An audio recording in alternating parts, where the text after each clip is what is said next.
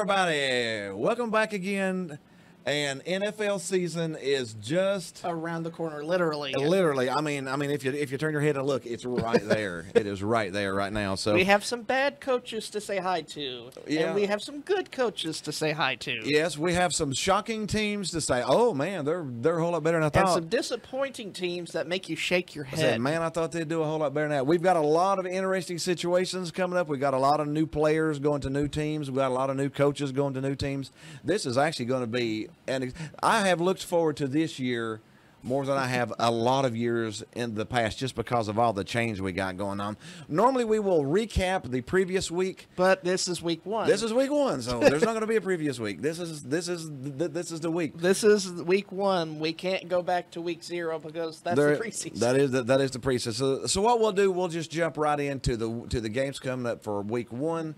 Give a little discussion on them and give you our predictions on them. Starting with Thursday Night Football. The Lions at the Chiefs. Oh, my. The defending Super Bowl champion, led by Patrick Mahomes and his band of Chiefs. Band of Chiefs. Now, the only bad thing for the Chiefs right now is, I think they've got one holdout player a little bit. Did he come back in, Jones? He's still dealing with the contract holdout. I was saying and Travis Kelce's dealing with that high knee sprain. And Travis Kelce has a high knee sprain, so he's doubtful for tonight. So the line actually opened up at 6.5, and it's dropped to 4. I'd still take the Chiefs because Patrick Mahomes is Patrick Mahomes. Yeah. I mean, we thought he was out last year whenever they lost Tyreek Hill. And then he won a Super Bowl, so I'm not going to. It doesn't matter. It don't matter. I know everybody's thinking, well, Kelsey's out. Let's drop the line 2.5 points. I don't know if that matters with Kelsey. No, don't be wrong. Kelsey's a huge part, but Tyreek Hill was too. Huge part. Tyreek Hill was a huge part of it too, and then they still won the Super Bowl without him. So. Yeah, we would definitely take the Chiefs -4 on that. Now, I am a little softy Lions fans now because Hendon Hooker has been drafted by the Lions. He went to the Lions. He's still not active. He's dealing with that ACL tear. He's healing up from that ACL tear, but they are leaving him active to where maybe he can come on the team at some point this year. So I don't think the Lions. I don't think the Lions are a bad team this year either. I think the Lions probably win their division. But it's still, we're playing against the Super Bowl champ Chiefs right here, and I think the Chiefs want to come out, and they might even be more focused with Kelsey out than with Kelsey in on game one, if that makes any sense whatsoever. That makes a lot of sense. Yeah. Jumping into Sunday's game, we have no Saturday games. Jumping into Sunday's game, right off the bat, we got your Panthers against the Falcons. At the Falcons. It depends on how the offensive line does, because this is going to be a huge factor for the game. Yeah, I think the Panthers no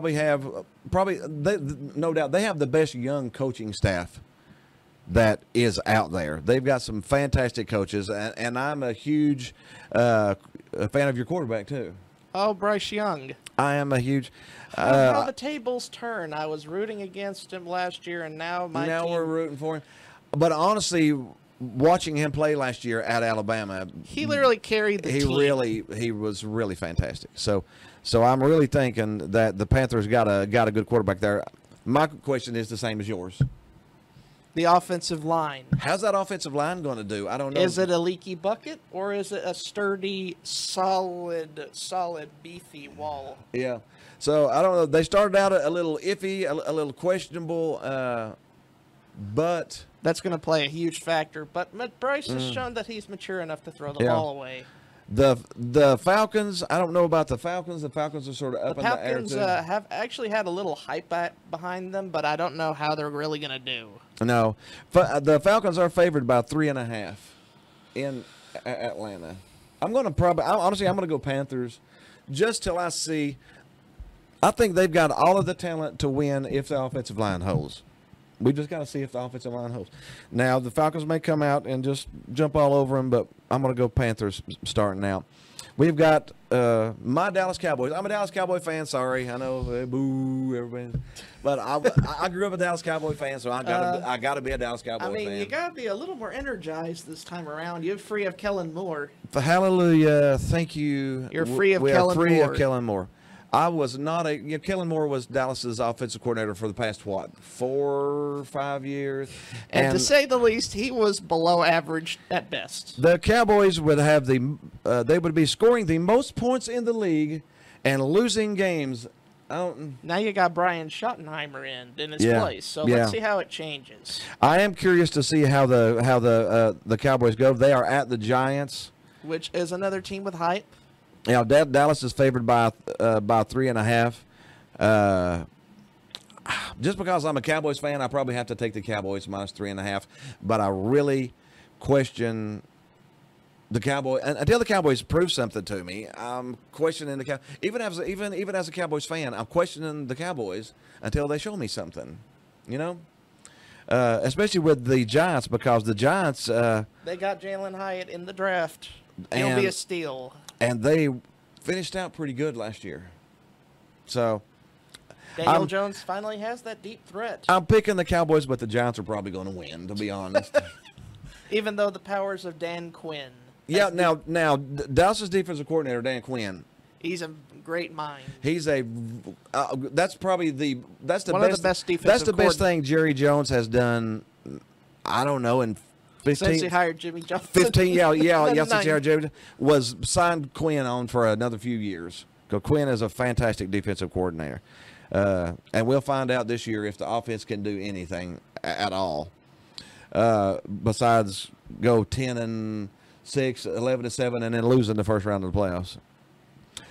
We got the Texans at the Ravens. Speaking of losses, the Texans will be dealt plenty of those this season. Yeah, I think the Ravens too. The Ravens are trying to. I think the Ravens are going to push this year. I think they're going to push. They're really going to. Got a new O coordinator. Got some new weapons on the offensive side. Yeah, the quarterback's finally got his long-term contract. Everybody's happy at ease. They've had the whole preseason. Ravens are favored by 9.5. 9.5 points in the NFL is a lot of points, because you normally don't score 63 points in the NFL unless the defense is historically bad. But honestly, I'm going to take the Ravens minus 9.5. I just got a feeling the Ravens are going to push this year. You know, this might be a 37-17 game or something like that. You know, we got the Cincinnati Bengals at the Cleveland Browns. Now, Cleveland is going to be a literal boomer bust team. Yeah. Cincinnati's only favored by 2 in Cleveland. I'm going to take the Bengals because I just don't trust the Browns yet. I don't trust. The Browns have done everything right outside of quarterback. Mm-hmm. They've assembled a good enough team, but with the quarterback position, that's going to be the ultimate question mark. Deshaun Watson did not impress me last year. I'm just going to be honest. He didn't. And then you got Joe Burrow, who has consistently impressed in the postseason, too, in particular. Yeah. And I think, this might be the Bengals' year. So the Cincinnati's only favored by 2. I'm gonna take Cincinnati. We got the Buccaneers at the Vikings. A new era for Tampa. Baker Mayfield is in. Baker Mayfield is in, but the coach is still Todd Bowles. Todd Bowles is the only NFL coach who lost. He had a losing season with Tom Brady. I don't know how you can just think about that. Think about it for a second. Yeah, he had a losing season with Tom Brady, and now he's got Baker Mayfield. And I'm a Baker Mayfield fan, honestly. But Baker Mayfield's not Tom Brady, though. So if you're going to have a losing season with Tom Brady, you can't have a winning season. I don't think you're going to have a winning season with Baker Mayfield, no. Vikings are favored by 5.5. I'll take the Vikings. He deserves better than Todd Bowles as Do you a like head coach. that? Do you like that pick? Do you like it? No, sir. I don't like Todd Bowles as a head coach. No, I'm not much of a Todd Bowles fan either. He's a good defensive coordinator, he's probably one of the best defensive coordinators in the game now, bar none. When he's just doing defense, yeah. When he steps up to the head coach, the teams have struggled that he's been the head coach of. Again, the Vikings. I think the Vikings have a bunch of talent. I don't think they win their division. But Justin Jefferson is a phenomenal athlete. I love Justin Jefferson. Yeah, he's fantastic. We got the Titans at the Saints. And now the Saints. Well, this could be. The Titans are free of the prison known as Todd Downing. Mm-hmm. So this is the first game without Todd Downing in at least a couple of years. The Titans are at the Saints, and the Saints are favored. Joe Woods is their defensive coordinator, though. So I don't know how much the Saints' defense will improve because I've had a bone to pick with Joe Woods. Joe Woods, the past. Yeah, he plays a lot of cover zero, and not your standard cover zero. There's zero people covering people. The classic scrambled chicken with their heads cut off. Yeah, he does. His defense is a little questionable sometimes. I'm going to, if I'm catching 3 of the Titans, I'm probably going to take the Titans. Derek Carr's also there, and John Gruden's a little bit of involvement under the scenes. I think their offense will be pretty good because I've always been a little bit of a soft spot for Derek Carr, too, when he was at Oakland. He got dealt a terrible I think he got shafted a little bit out there, yeah. But I got the Titans +3. I'm gonna take the Titans because I'm not sure if the Saints can stop Derrick Henry. And from what I understand right now, the Titans are coming into this season more healthy than they have in a long time. They don't have all of their stars are in good shape right now. Do you think this is Vrabel's year to get it going? No. But I mean they sort of have a bad I don't know what do you call it? Bad quarterback. Bad picking quarterbacks also. They have a bad time picking quarterbacks sometimes too. I don't trust their quarterback. They've got some good wide receivers. They've got the best running back in the game. But I don't trust their quarterback. But I still think they should be able to go to the Saints and beat a first-year system team. We got the Jaguars at the Colts. Jaguars should murder the Colts. The Colts have been stuck in a proverbial cycle of hype with a new quarterback and disappointment. They're going to go away from that and choose their future with Anthony Richardson at quarterback officially. I think Anthony Richardson, now don't get me wrong, he's a fantastic athlete. He can throw the ball. He can surely run that 60 yards. He can run the ball. But the Colts need to do is build up his quarterback IQ. He looked bad at Florida, though, throwing the ball. It's hard for me to be confident in an NFL quarterback when he couldn't throw the ball in college. What makes you think at least accurately? Yeah, what makes you think he's going to come into the NFL and be more accurate against better competition? It's going to take at least I'm going to try to be the optimist here and say it's going to take a few years. Yeah, He's like a raw piece of steak on the grill. I don't say he's a bust, but he ain't going to come in right off the bat and be an accurate passer because he hasn't been one up to this point. We got the 49ers at the Steelers. This should be a good game. 49ers got a new defensive coordinator out there. Yeah. But they got as much talent on that defense as any in the NFL. And with the Steelers, Kenny Pickett is going to take that next step. I think this is the year that he Harris has also, and he's got a decent bit of receiving help. Yep. I think the Steelers continue their winning tradition. Do you think they start out winning against the 49ers? I doubt it because the 49ers have just a bunch of defensive talent. I don't know Me how too. much. The San Francisco is favored by 2.5 at Pittsburgh. That tells you a little bit of something. If somebody's at Pittsburgh and favored, they got a good team. They got a good team. At a neutral side, it'd be even, at a neutral side, it would be 5.5 points.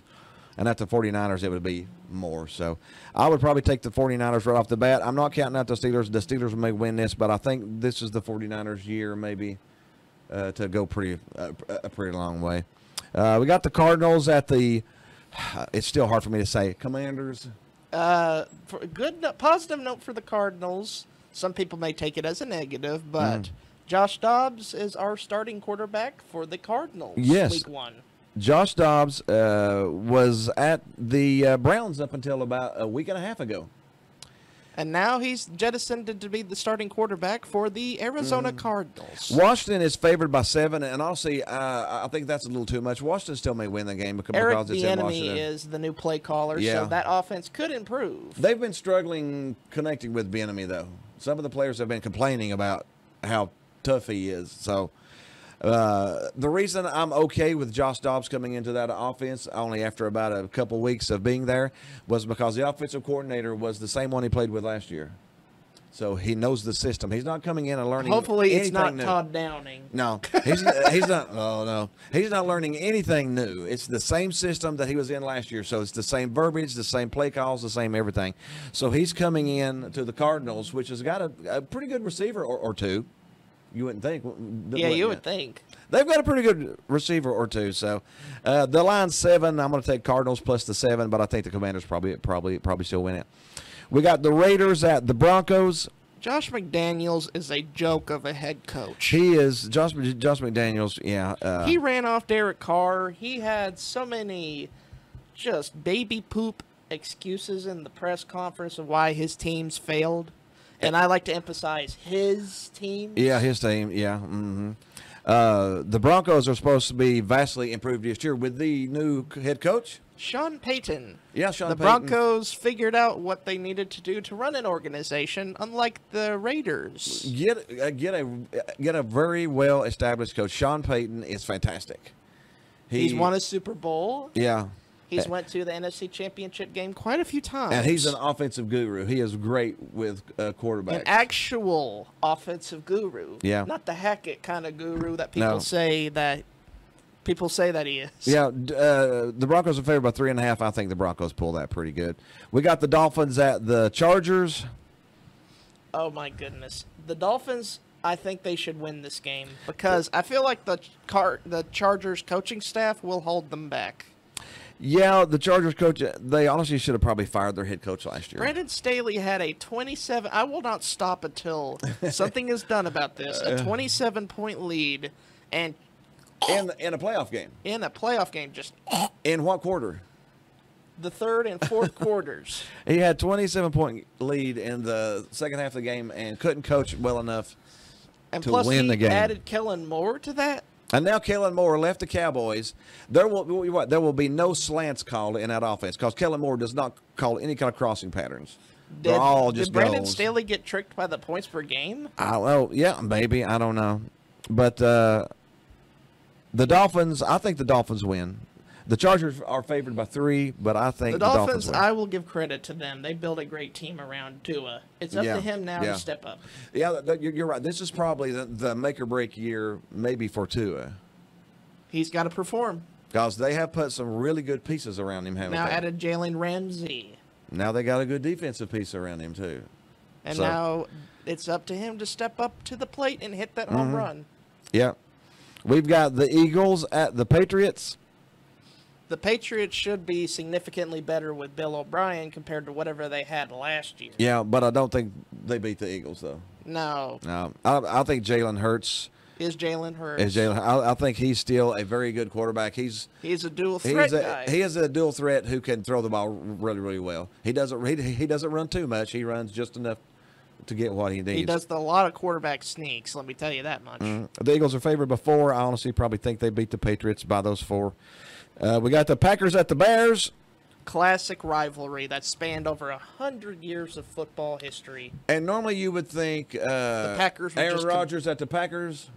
But Aaron Rodgers isn't here. Aaron Rodgers isn't at the Packers. We got who? Jordan Love. And then we got Justin Fields still over there trying to get his footing as a Bear. Yeah. But I still think the Packers will be struggling a little bit to get their new identity. So you're saying the Bears, Aaron Rodgers. Are the Bears going to vanquish the Packers? I think the Packers beat the Bears. I mean, I think the Bears beat the Packers. Yeah, I do. How the tables turn and how the tables turn. And how the tables turn, yeah. And again, I think this is Justin Fields. He needs to show something this year. He needs to show that he's taken the next step. He had some flashes last year. Let's see if he can continue to build on that. That's right. He needs to take that step. He needs to do it. We got the Rams at the Seahawks. I think Geno Smith, if he played like he did last year, he was a welcome surprise last season. Geno looked pretty good in preseason so far. He sort of looked like Geno from last year. So if he plays like Geno from last year, then the Seahawks will be in the playoffs once again. The Rams have fallen off of a cliff. They sold everything to get that Super Bowl a couple of years ago. They're paying for it right now. They got it, and now the cupboard is bare. Yep. All of the older players have got too old. That's what happens when you trade away all of your draft picks. Yeah. They got him a good Super Bowl. But it went by pretty darn quick. And then one last game for week 1, our Monday night game, which should be a fantastic game. The Bills at the Jets. Bills at the Jets. Aaron Rodgers' debut in a Jet uniform against Josh Allen.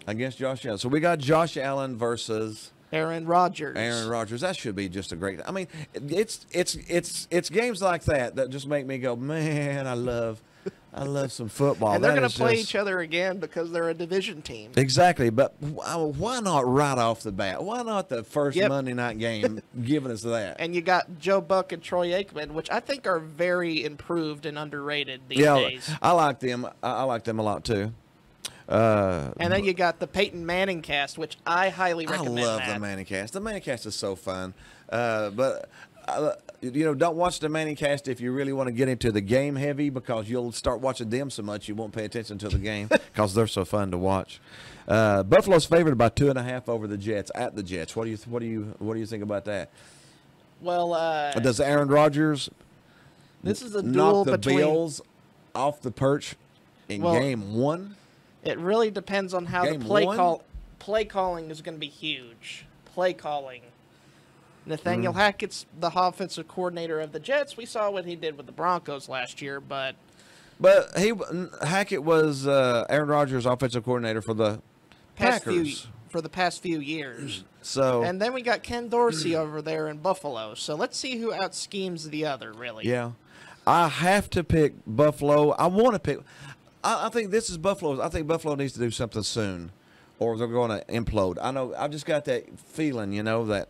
Or else Stephon Diggs might go off like a dynamite stick. I think they might. I think they might splinter down a little bit, drop down to a 10-win team, and then have to revamp a little bit. I think Josh Allen's their quarterback long term, long ways, but with the current roster they've got, they need to do something this year. Super Bowl or bust. At least the AFC Championship game. They need to get in that game and show some spark, show some attitude, show some moxie. Last year they kind of fizzled out, but they need to get that mojo. Ken Dorsey's first year with as their offensive coordinator, and I'm the strange person that thinks coaching is 75% of the game. And some people think players are 85% of the game. I'm 75% coaches, because you can take great players, but if you don't put them in good situations, they're going to look average. So. But I've got to pick Bills -2.5. I've got to pick the Bills winning. I'm not accepting them being knocked off the perch yet. Now, halfway through the year, we may realize, maybe they're off that perch. Maybe they're off that perch. Maybe they're back to making those buffalo wings. I like those wings. Oh, hey, that was where buffalo wings were actually started with up there. But anyways, that is our first week of NFL Week 1. Again, we thank you for stopping by, taking a little time. Welcome aboard our pigskin train. Welcome aboard. Come on in. Share us with your friends out there. Tell us how stupid we are. Thanks again for... Tell us if one of our predictions are so wrong that we should probably not be broadcasting. Yeah, I guarantee you something in there is terrible. But thanks again for SevereTV.com for this beautiful, lovely set back here that we have. Thanks again for Autographs Plus. For sponsoring us. They got 2 stores, one in Sevierville, one in Pigeon Forge. So be sure to go by and check them out. Other than that, I guess we're on to week 2 of the NFL next week. See you next week. See you next week.